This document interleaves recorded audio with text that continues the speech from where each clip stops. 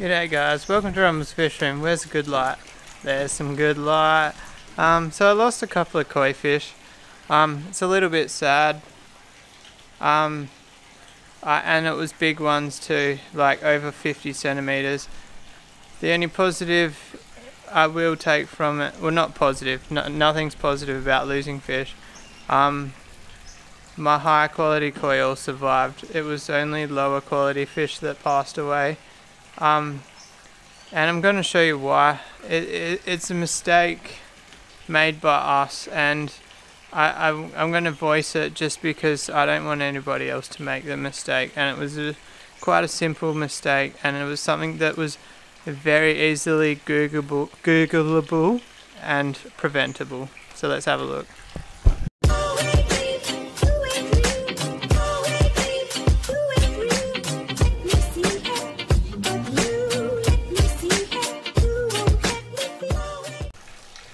Alright guys, so when fish die, first thing I do is I bring out the test kit. Now, this has been sitting here for a couple of hours, so the colours have faded a bit, but you'll see here ammonia is registering 0, and then the nitrates are actually, they were registering to like below, if not 5, if not below.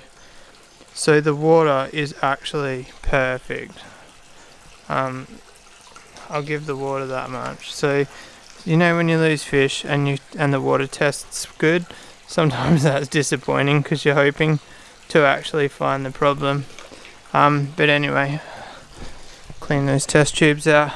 Alright, so 2 koi actually jumped and 2 died. Generally when koi jump, there's something wrong, and at first I thought the koi jumped because of the rain we've had. Basically when we have heavy rain, what happens is the pH drops. I also tested the pH. The pH is 7, so that wasn't the issue. But basically when they jump, I can pretty much guarantee there's something wrong with the water. So then I started thinking, what's changed? And I'll show you over here what changed. Some of you probably already know this and are going to get angry at me.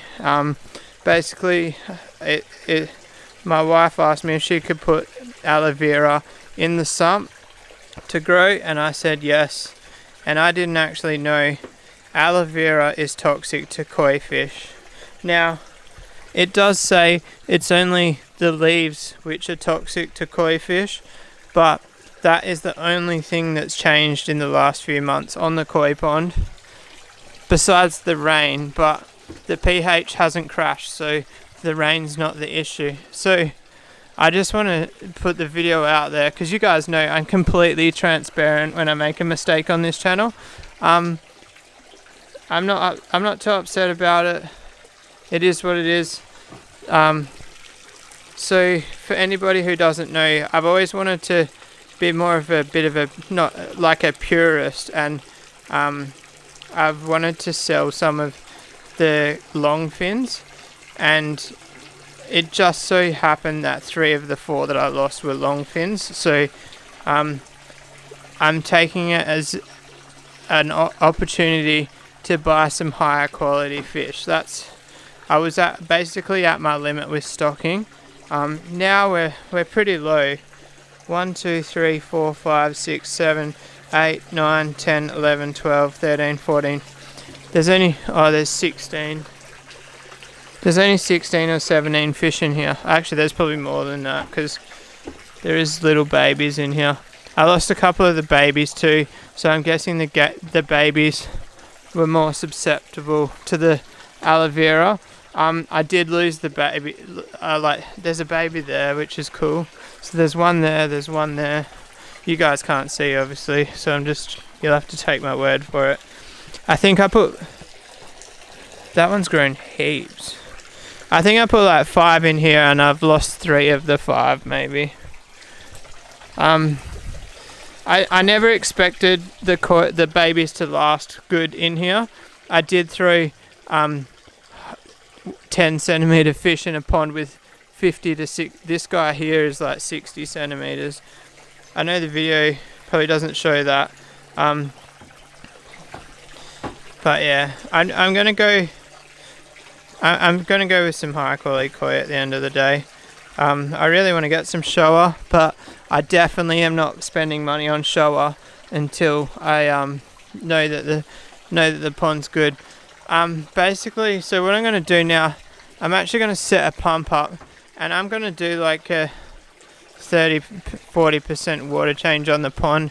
My water bill's gonna hate me, but I just want to get a good flush out. Obviously I can't do more than 30%, it's just way too much water. For anybody who doesn't know, this is 15,000 litres, so 30% water change on this is like 5,000 litres pretty much. 33.333% water change. But anyway, it's going to take me a long time to do the water change, so I better get it started. So I would say I hope you enjoyed this video, but it's not a very happy video. But I've got a fire video coming up. I'm going to maybe do it tomorrow. The reason I didn't post Thursday is because I was editing Thursday's video and I really didn't like it. Like my attitude stunk. Not my attitude.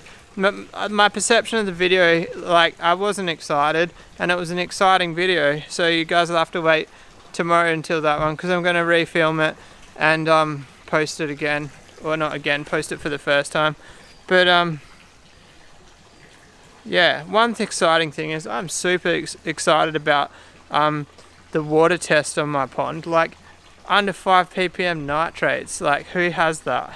And it reflects in the water, like you can see the water's crystal clear.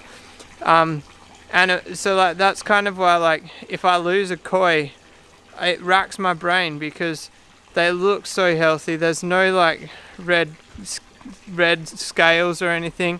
The water test completely positive. I'm really, fingers crossed it was just the aloe vera. I'm pretty sure it would have been.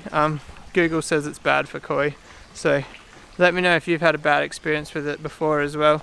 But basically, if you like this video, give it a thumbs up. If you want to subscribe for more, hit that little red button down there for your chance to win a $200 Amazon gift card. Don't forget about that. 2,000 subscribers, we're getting closer.